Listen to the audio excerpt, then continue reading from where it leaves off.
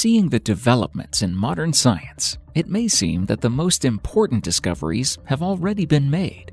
But at least once at some point in your life, an idea of the existence of extraterrestrial life must have crossed your mind, and you wondered whether it was even possible according to modern knowledge. But what do scientists think about this? How do they imagine potential extraterrestrial life forms? In this video, we'll introduce the Kardashev Scale that will help you understand this topic in more detail, as well as find out scientists' views on potential extraterrestrial life forms. What level is our civilization at on a universal scale? When we will reach the next level? And finally, what civilization rules an entire galaxy?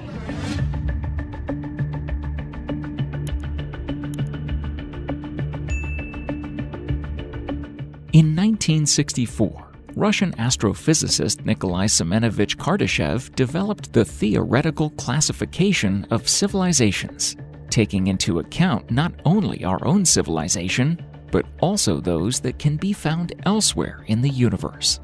The Kardashev Scale is a purely hypothetical scale based on our human understanding of technology and energy production. That is, the better your technology, the more energy you'll be able to consume.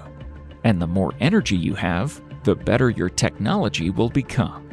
This shows a kind of endless interdependence. The original version of the Kardashev scale didn't cover intermediate values. However, Carl Sagan proposed to expand the scale's applicability using interpolation and extrapolation to change it from rank scale to an absolute one. So, let's begin our journey.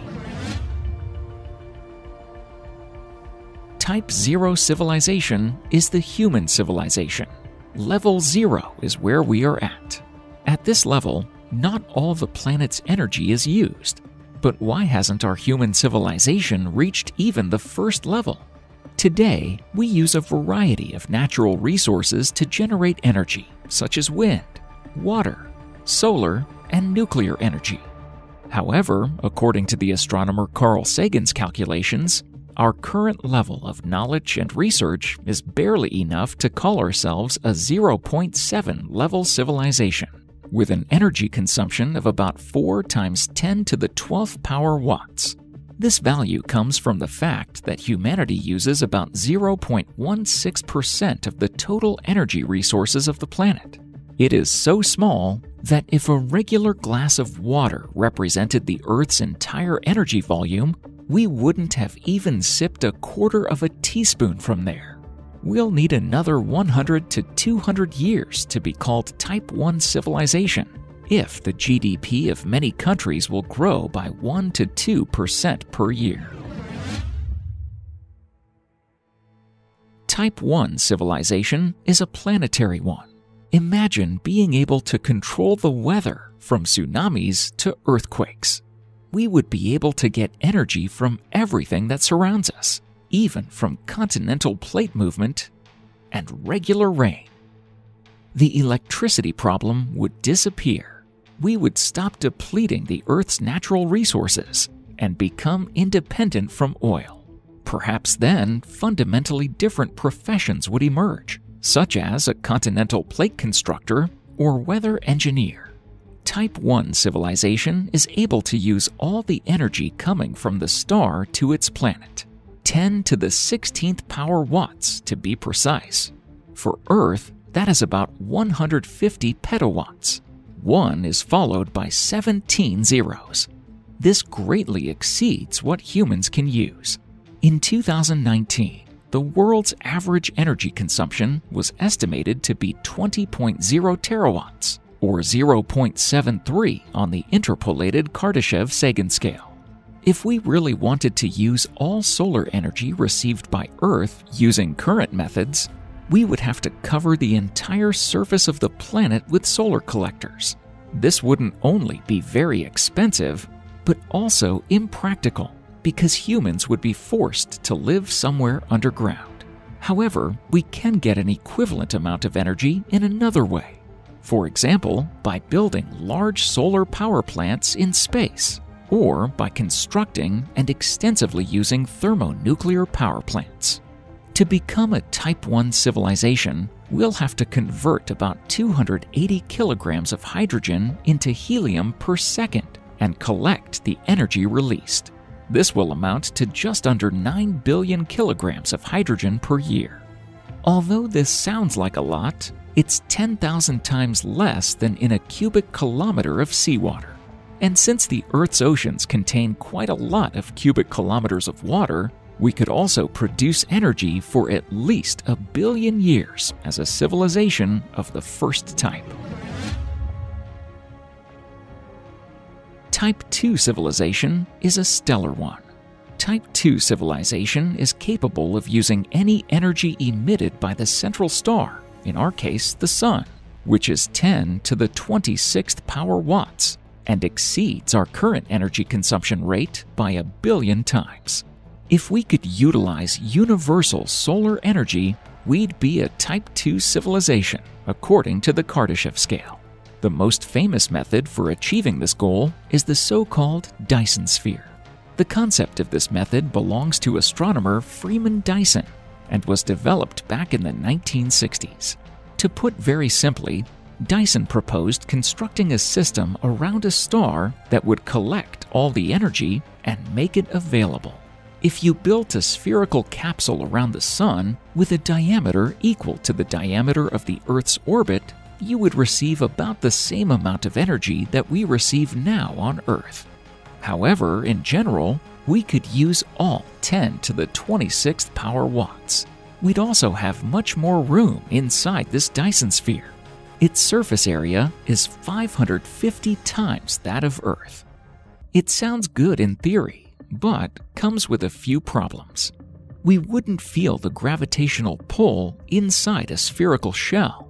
We'd have to somehow make the giant spherical structure rotate in order to create artificial gravity. We would also need to change and adjust the position of this construction relative to the Sun to prevent it from shifting sideways over time. As if this wasn't enough, the material of the sphere must be unimaginably strong in order to withstand the operational forces. And then there might not even be enough material. We'd have to collect it from all over the solar system, disassemble entire planets such as Mars, Mercury, or Venus to obtain massive cores from the interior of gas planets. Even if this was possible, we could only build a 15-centimeter thick spherical structure.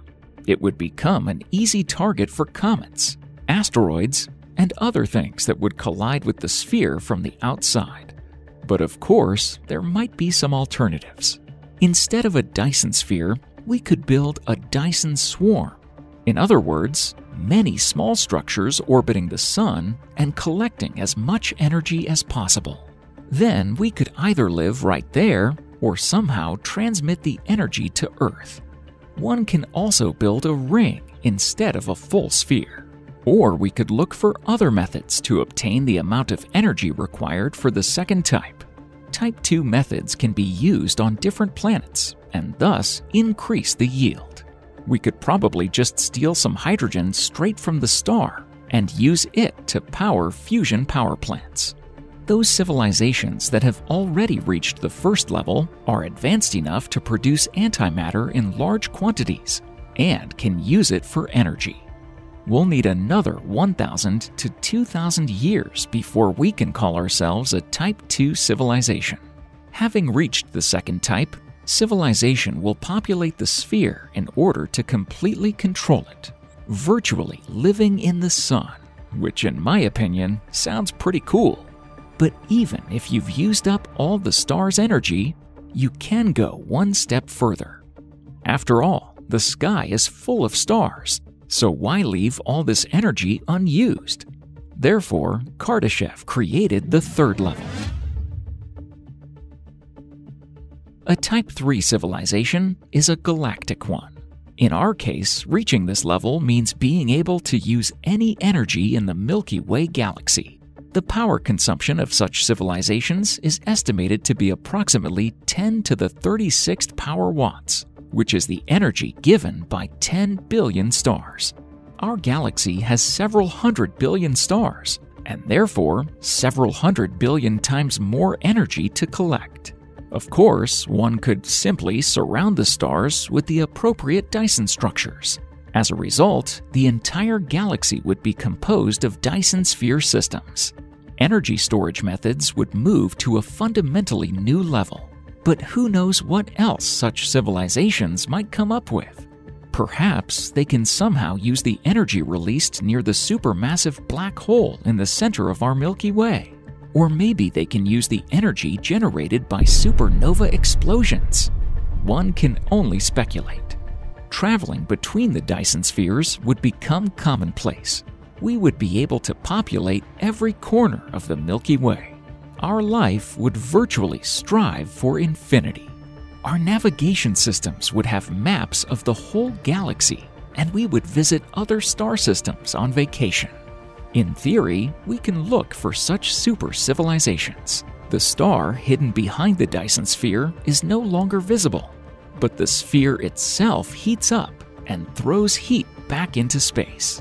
Instead of a star, we could see a sphere dimly glowing in heat, i.e. infrared light, which is strikingly different from the natural infrared radiation emitted by stars or planets.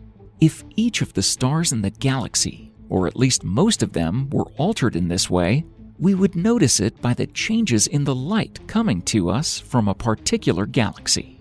Humanity will have to exist for another 100,000 years and constantly evolve technologically to reach this level of progress. Visiting such a civilization would be something from the world of sci-fi.